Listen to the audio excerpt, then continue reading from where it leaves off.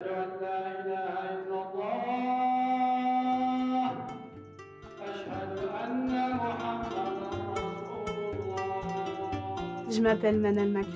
name is Manal Makhloufi. I live in Damery-les-Lys. I'm Muslim and French at the same time. I've been wearing the veil for almost a year. I studied my religion, I did some research, and the desire to wear the veil started to grow in me.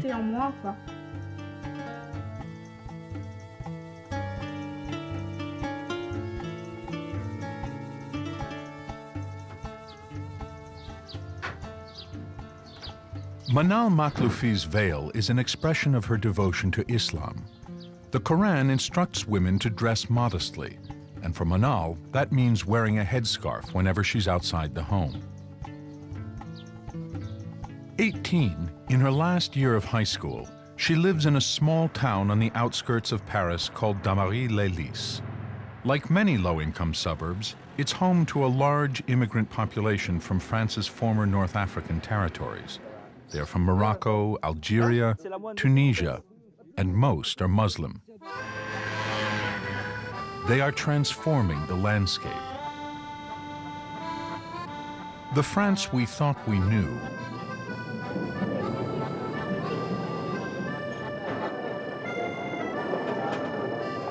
is no longer the France that is.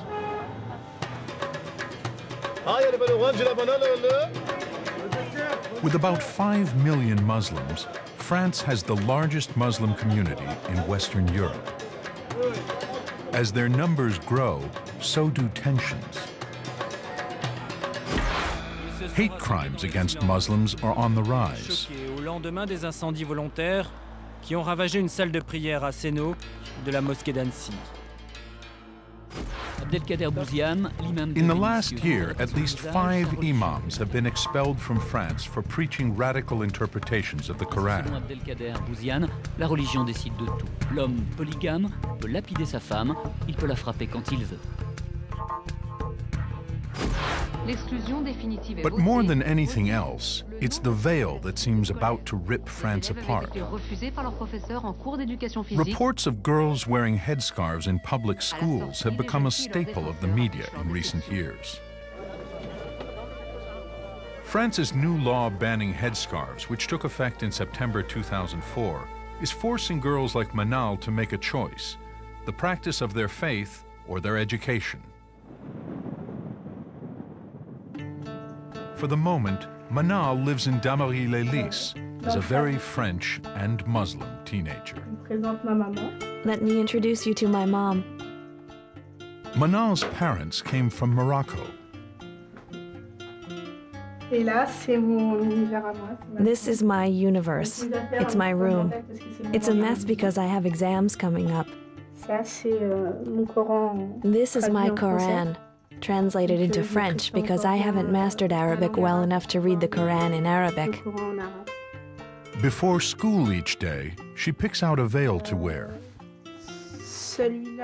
This one was brought back to me by my grandmother from Mecca. And this one was also brought back to me from Mecca. I buy the other ones at the market. I've got quite a few. If I like the color, I choose that one. It also depends on what I wear. It has to match. You can't mix.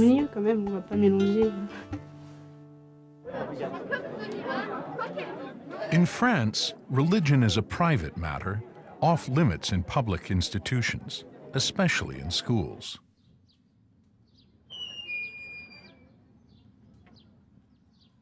By wearing a symbol of her faith to school, Manal and girls like her are challenging a pillar of the French Republic, a separation of church and state dating back to the French Revolution, when the reign of kings who claimed divine rights was ended on the guillotine.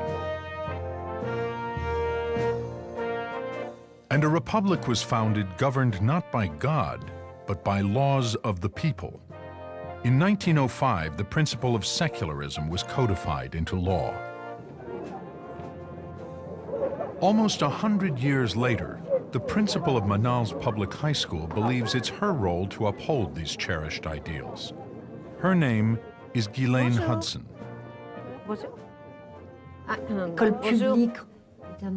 Public school is where French citizens are created. We have a mission, we have a role to spread the values that seem the most important. Liberty, equality, fraternity, and secularism.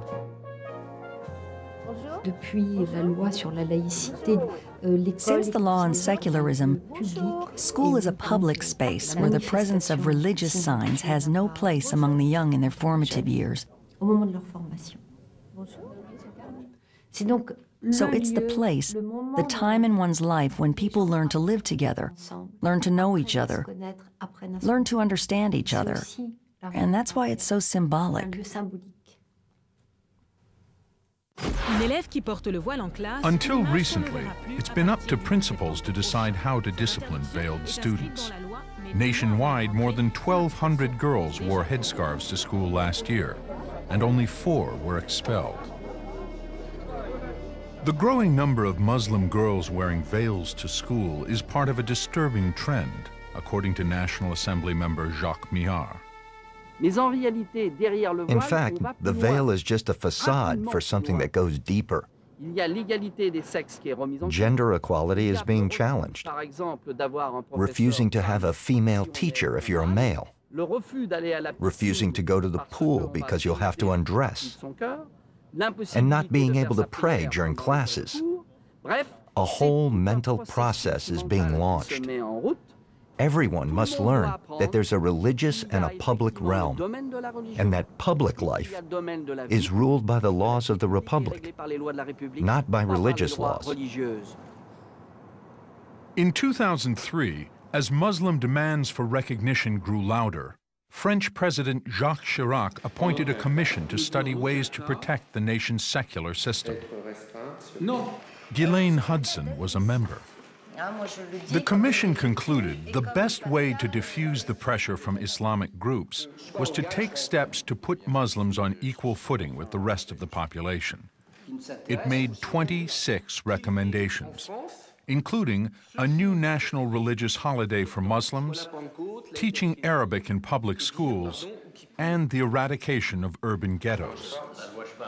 But President Chirac only accepted one of the commission's suggestions: the banning of all overt religious symbols from public schools. Last December, he proposed a new law. I believe that the wearing of clothing or signs that ostensibly manifest a religious affiliation must be forbidden in public schools, elementary, middle, and high schools.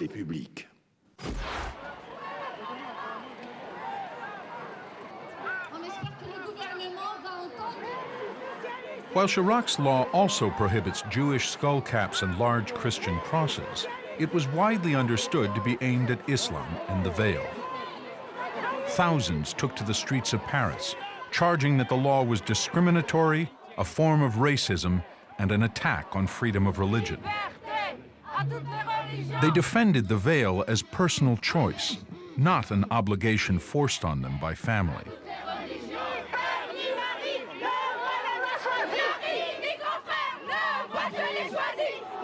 News of the law reverberated around the globe. أن الجمهورية الفرنسية تضمن وأشدد وأضع 3 خطوط حمراء تحت تضمن حرية المعتقد وتضمن حرية ممارسة الشعائر الدينية. Ghislaine Hudson went on Al Jazeera to explain the law to the Arab world. حرية المعتقد وهو أمر مهم، ولكن هناك حرية كبيرة في فرنسا أحب أن أؤكد عليها، وفيما يتعلق بقانون 1905. The law has become a cause célèbre in France and has polarized the nation. It was impossible to have dinner or meet friends without arguing over these things. Families were divided and torn, friends split, lovers divorced. It was a time when people were really passionate.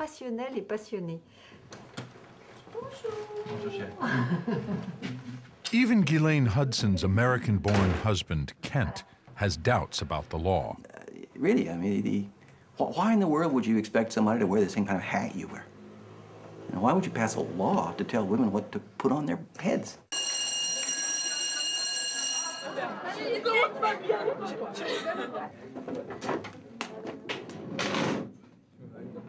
In an effort to keep one of her top students in school, Principal Hudson has worked out a compromise with Manal.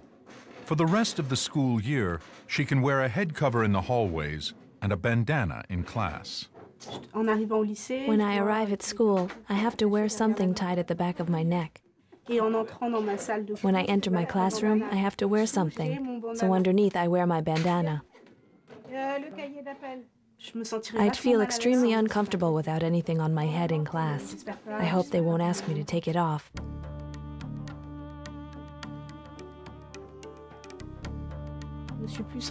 I got more interested in my religion after my father's death. At first, I was very angry. I was blaming others.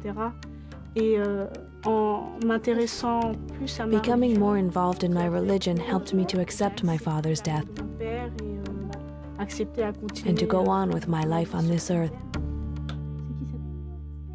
I talked about it with my mom, and she explained to me that if I wanted to wear the veil, I'd have to really think about it, and that if I started wearing it, it'd be forever. And from one day to the next, we were supposed to go out, and I went out with my veil, and I've been wearing it non-stop ever since. Her mind is made up.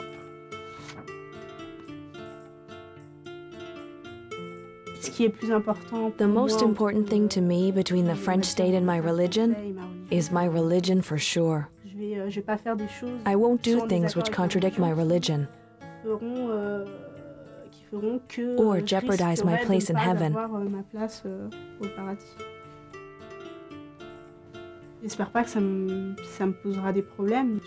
I hope there won't be any problems.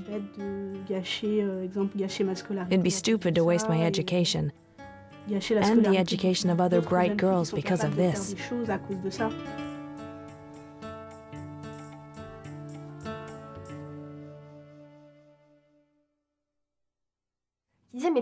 How can this little thing of a headscarf create such a problem? Only the French, right? Besma Laouri is a journalist, a freelance writer for L'Express magazine in Paris. For nearly 2 years, she's been reporting on the rise of Islam in France. France woke up one morning and realized there were millions of Muslims on its land, and that these millions of people had religious demands. We started wondering what this world was, who these people were. The largest community in France is of Algerian origins, like me. I feel perfectly and completely part of French culture. It's my language, the language I speak. I have a perfect knowledge of French history.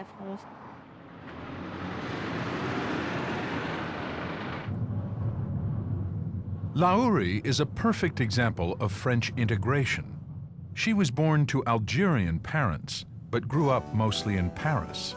She studied at one of the nation's finest universities, the Sorbonne.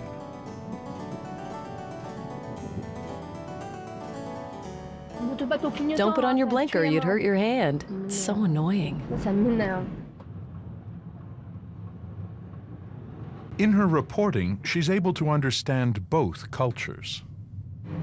The question is, how do we live together with a large population who's essentially North African and Muslim? It creates a conflict, and a conflict is when two people can't understand each other. There's the French, whether it's the state or the school, who say that the minority should bend to the majority, not the reverse.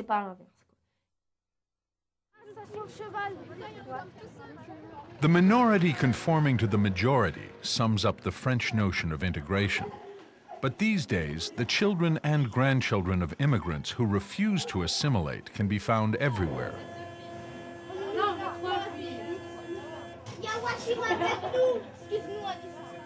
Karima Naour is a member of the Muslim Scouts of France. The veil is inevitably associated with a foreign country. So here I come with my foreign background. But they shouldn't talk about integration. It's over. Integration was for our parents. Why should we integrate when we were born in France? We have French papers. We speak French. We went to French schools. We're registered voters. Why are we talking about integration? Apparently, because our parents weren't born here, we should try to integrate. But integration has to go both ways. If we try to integrate, then people have to accept us. Being born here, having French papers, I don't understand why I should try to integrate.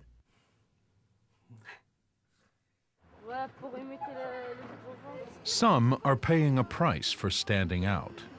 We feel the repercussions on the street all the time.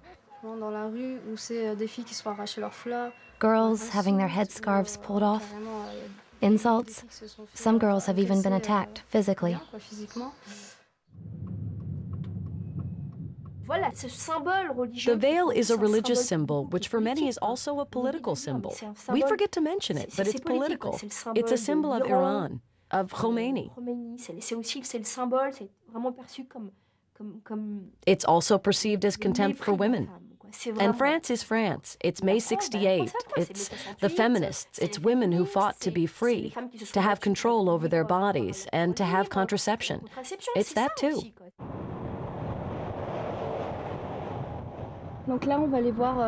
So now we're going to see Khalil Maroun, who's the rector of the Great Mosque of Evry. Khalil Maroun is quite an important person in Islamic France. It'll be interesting to hear what he thinks about this.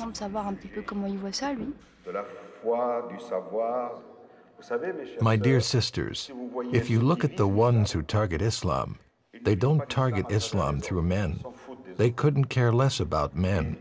They try to target Islam through women.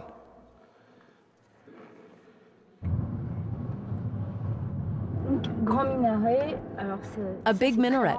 That's really rare.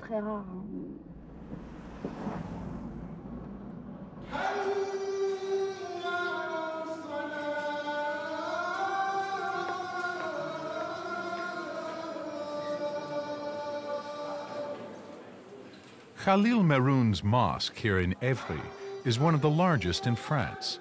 Just 18 miles from Paris, it's a scene straight out of North Africa.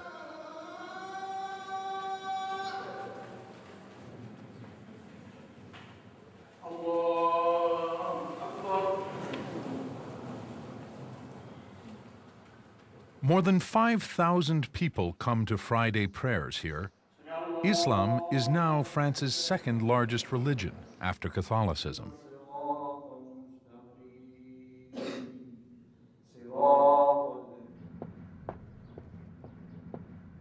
Lahouri has come to interview Maroun, to ask about the growing appeal of Islam to the young and the symbolism of the veil. What I'd like to understand is why, in your opinion, do people have this need to distinguish themselves through clothing, to show off their faith? I think there are a few reasons. French society rejects them and doesn't give them a chance to integrate. So if they take refuge in Islam, it's because... It's because they can't find their place in French society. The veil isn't the real question. I think that politicians who are in government today have invented this law to distract public opinion from the real problems. It's unemployment. It's the plight of the children of immigrants who are being asked to integrate when they're third generation and they were born here.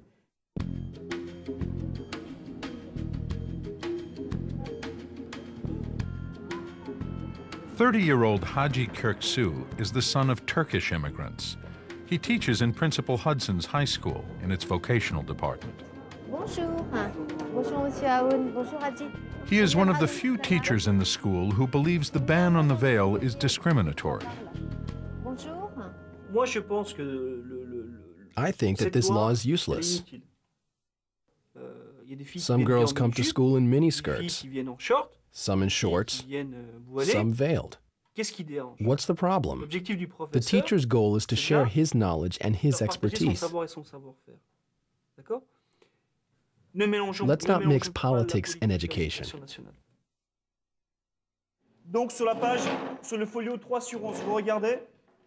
In France, public schools are seen as the social leveler, where everyone gets a fair shot. But like lower-income minority populations in the United States, the system here seems to be failing many Muslim students.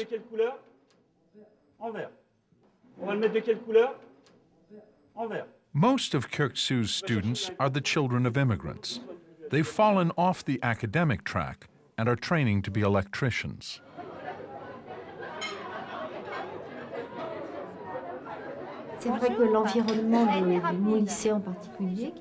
It's true that in my own high school, people are rather separated. On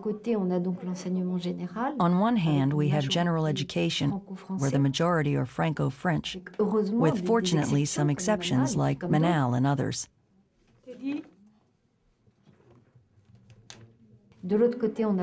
On the other hand, we have vocational education where a large proportion of the young people are the children of immigrants. So it's a kind of segregation. It's visible to the naked eye. You can't hide it. D'accord? Job? C'est bon? En mettant entre la terre, voilà, et la face. Voilà. Est-ce qu'à ton avis, on doit avoir un bon isolement entre la face et la terre? Moi, en tant qu'enseignant, c'est vrai. As a teacher, it's true that I have a lot of foreign and Muslim students. And it's true that because their names are Mohammed or Ibrahim, they really have a hard time looking for work. I've been looking for a job for at least 4 or 5 years. I can't find a steady job. People aren't really hot about Arab names, especially when you come from Demarie-les-Lys. Around here, when you say Demarie, we're really perceived as thugs from the hood.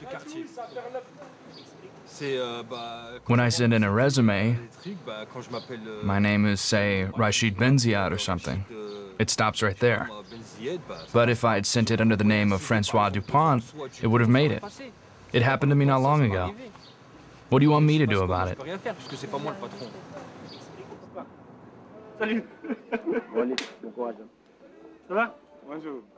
As a teacher, Kirksu could afford to live in a middle-class neighborhood.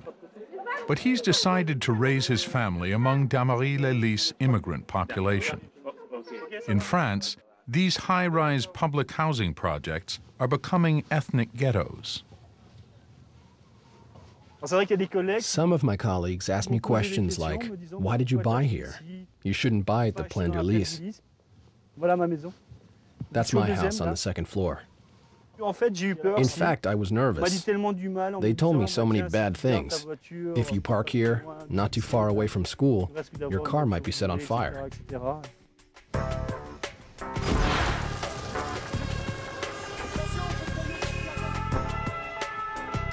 The media often reports on drugs, crime, and violence in the projects. Damarie-les-Lys has had its fair share of attention. What's less reported is that up to 30% of the young people living in these neighborhoods are unemployed, more than twice the French national average, according to some studies.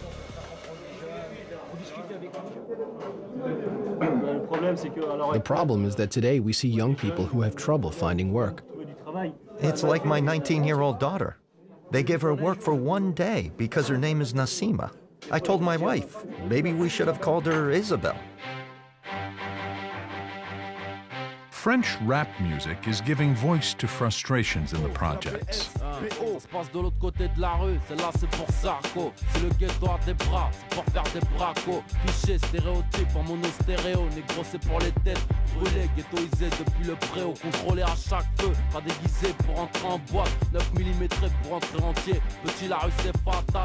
Bloque pas sur les ondes, arrête taille. Ça passe sur Sky ou pas, c'est 100% rare. This is a neighborhood which shouldn't have any social problems. But it's true that in all neighborhoods in France, and maybe in the world, there are a few individuals who cause problems. Jean-Claude Mignon has been the mayor of Damary-les-Lys for more than 20 years. He inherited the ghetto and its housing projects, built 35 years ago for temporary guest workers brought to France during an economic boom. You can see in the distance the roofs of the old American factory, Ideal Standard. And today it's a factory that's been abandoned since the 1970s. There were something like 3,000 to 4,000 people who worked in that factory. This population stayed until now. They had children, and their children are still here.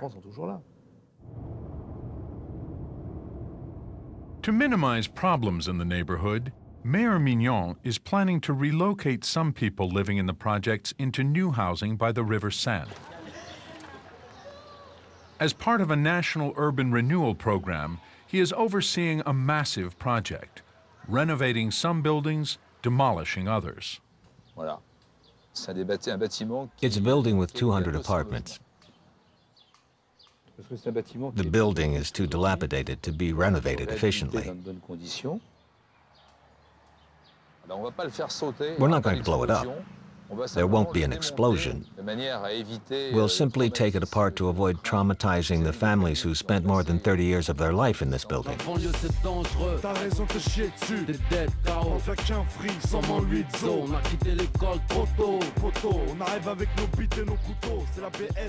But for some of the young men living here, better housing won't solve the problems they face on the margins of French society. The problem is in architecture. We're not one of their own. If I have a kid, I like taking care of my kid more than someone else's kid. We're not their children. We don't share the same background. We're French, we were born here, but we're not French by blood. I don't feel French. Me neither. For me, it's too difficult. Even historically, it's impossible. These young men were not even born in the 1950s and 60s, when their parents and grandparents struggled to free their countries from the bonds of French colonialism. Perhaps the most bitter conflict was the Algerian War of Independence, which cost tens of thousands of lives. 3 years ago, France and Algeria met again on the soccer field. It was the first match the old colonial power had ever played against its former colony. Emotions were running high. It was an incredibly important event. It stood for the reconciliation between the two countries. The whole French government was there. That's how strong a symbol this was. And we quickly realized that the French national anthem was being booed. They were young French of Algerian descent who were booing the Marseillaise. It was just terrible. 12 minutes before the match is over, it looks like France is about to win. And then the field was invaded with hundreds of young French with their Algerian flags.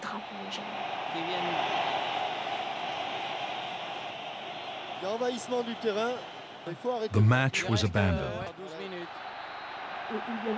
The whole French government was there, in shock. No one reacted.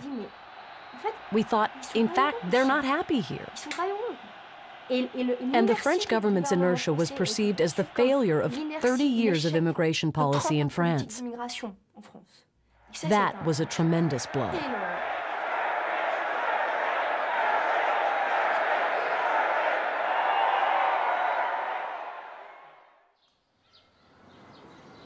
Let's say that young people woke up. We feel like we lost our religion, our culture. We were a little lost. We didn't know who we were anymore. We didn't feel at home here. And we wanted to recapture our culture, our religion, our language. We want to go back to our roots.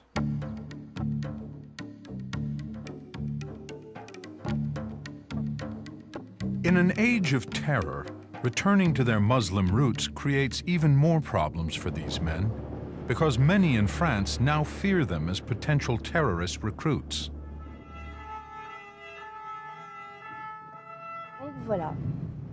Je pense que quelque chose a changé parce que I think that something changed because, first of all, there was September 11th. We realized that among the people involved in September 11th and in terrorist networks, there were people who came from here, from France. For instance, Zacharias Moussaoui, a French citizen, is allegedly the 20th hijacker in al-Qaeda's original 9/11 plot. Nearly a dozen other French citizens have been detained or arrested on terrorism charges in 2004 alone.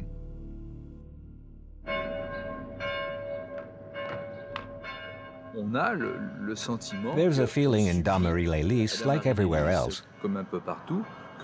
that we're affected by what's happening at the international level. These are pleasant messages, right? Here, Bin Laden is an example.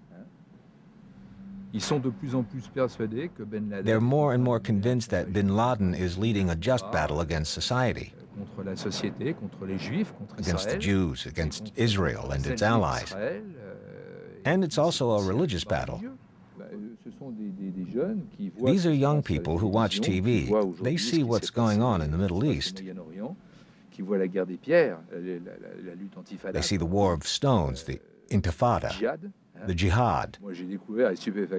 I was stunned to discover that they had given me the name of the current Israeli Prime Minister, Sharon.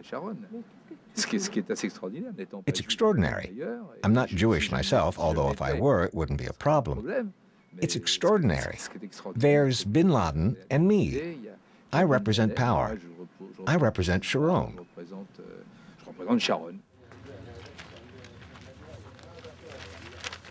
Trying to placate the growing Muslim population in Damarie-les-Lys, Mayor Mignon has granted a permit for construction of a mosque after resisting demands for many years. Most of France's practicing Muslims still cram into small makeshift prayer rooms.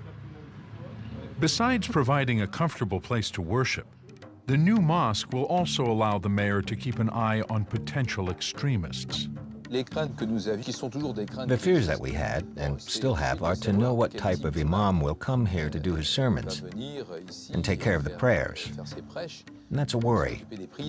It's a worry that's not exclusive to Damarie-les-Lys. It's a worry that's national and international. But I prefer that it happens this way, that it happens in a mosque, seen as a mosque, rather than happening in a clandestine way, in basements.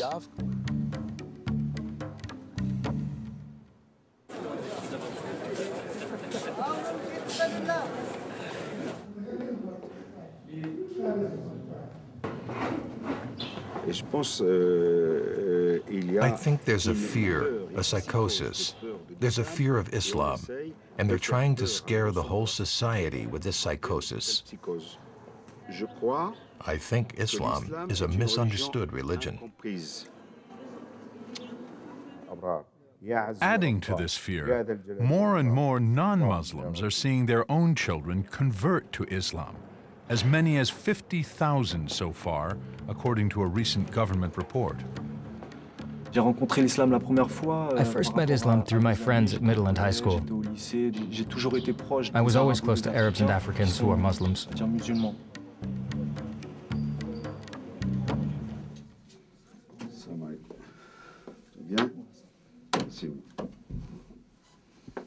Conversion to Islam requires just a simple statement of faith in God in the presence of a witness. You want to convert to Islam. You know that knowledge is very important in Islam. Adoring God in ignorance would lead us to fundamentalism. First of all, listen to your heart. Are you ready? I am. Take a deep breath and lift your right index finger. You know it. I'll see how you pronounce the Arabic. The important thing is to know the meaning. Say Bismillah.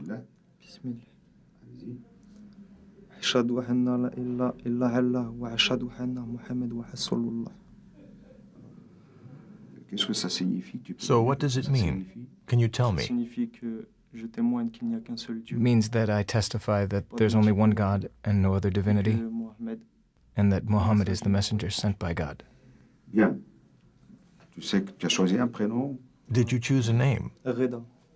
Yeah, Reda. Reda. You told me that it goes well with Rudy. I'm staying close to the original. That's it, Reda. Let me kiss you. It's our tradition to kiss our children.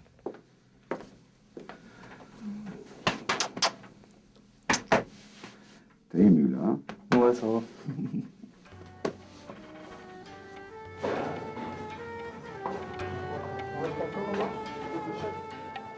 Je suis français. I'm French and Muslim. Why can't we be French and Muslim at the same time? It's the very word Muslim that shocks these days.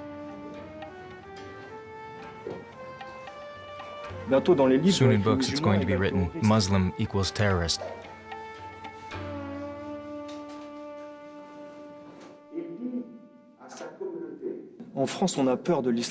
In France, we're afraid of Islam because we're being shown the bad Islam.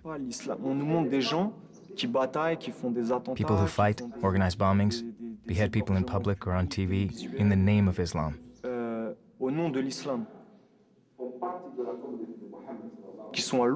the opposite of the Quran. That's not what Islam is all about, and that's what frightens people.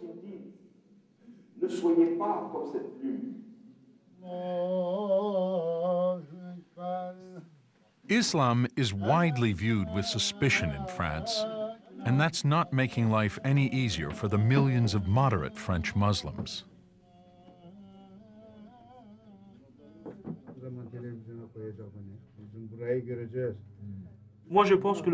I think that the Quran is truly God's words.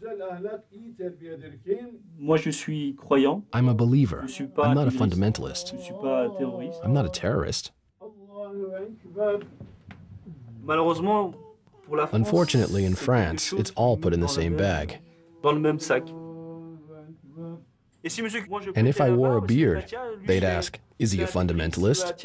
Is he a terrorist? It shouldn't be that way.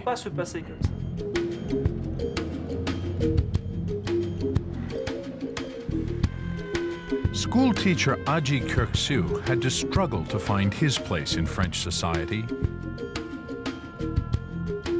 His parents emigrated from Turkey 30 years ago and settled with about 300 other Turks in a small rural village outside Dijon, close to a textile mill.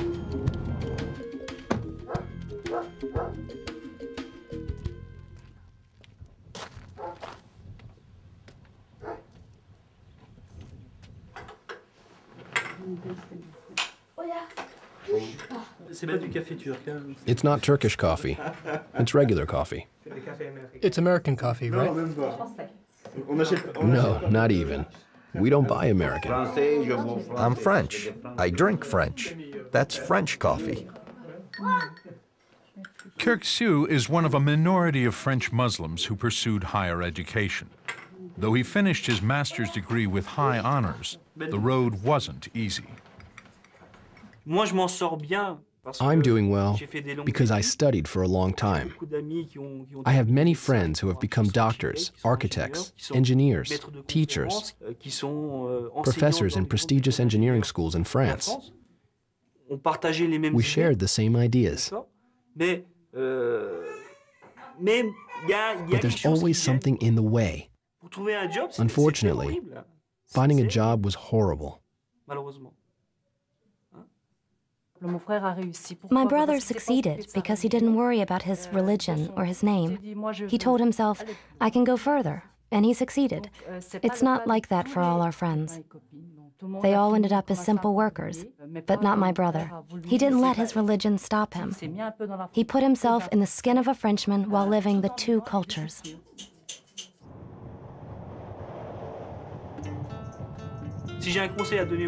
If I have one piece of advice for the young, it's don't neglect your studies.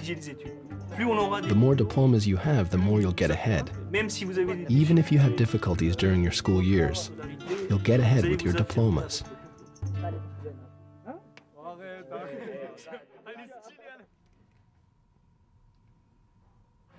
Like Kirk Sue, Manal Makhloufi is one of the top students at her high school and is preparing for France's competitive baccalaureate exam, taken by any student wishing to go on to university. Physical education is one of the tests.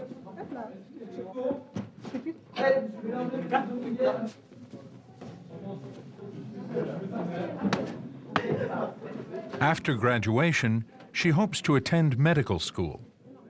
On enchaîne, mesdemoiselles. Voilà.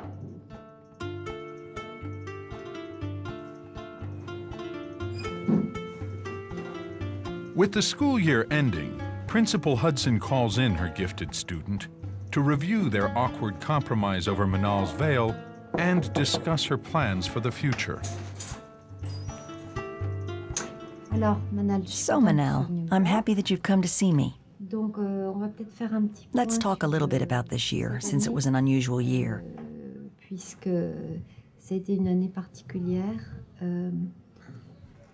Was it difficult for you? Yes, very difficult. Even now I'm going along with it against my will. How do you see your future at this moment? I'd like to get into medical school, be successful in my studies, and not have it be a barrier for me, not close any doors for me. Here I'm expanding the boundaries of school principal, but you have to think about the woman you'll be and the environment in which you'll work. What kind of doctor do you want to be? Either a pediatrician or a doctor for women. So, gynecologist? No, a general practitioner, but for women. A general practitioner for women only? Yeah, just Muslim women who don't have the option of going to see a male doctor. You see, this frightens me a little, but that's the gist of our conversation. Take me, for example. I consider myself a principal for both boys and girls at school, and I don't see myself as being a principal of just black people, white people, yellow people, men or women. That's what scares me a little. So, now you're getting ready to start medical school. You're entering into the adult world.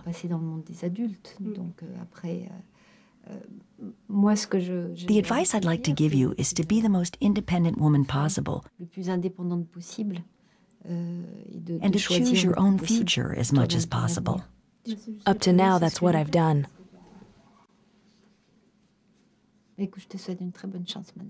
Now listen, Manal, I wish you lots of luck. Voilà. À bientôt.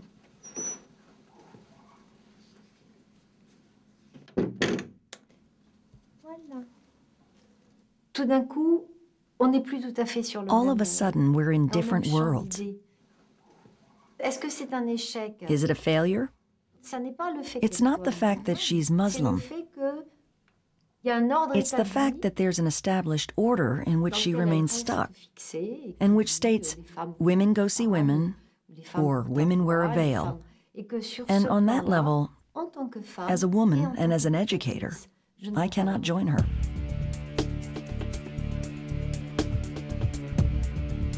The more you attack headscarves, the more headscarves you'll have. Laws of exclusion won't help us live together. School reopened in September 2004, and France seemed to be on a collision course. In an open challenge to the government, some Muslim leaders called for the girls to defy the ban, promising legal and private tutoring for those expelled. The Republic vowed to stand firm. I prefer facing a crisis today and enforcing the law, with some friction and some difficulties, over facing a civil war tomorrow. You heard me. I said tomorrow, a civil war.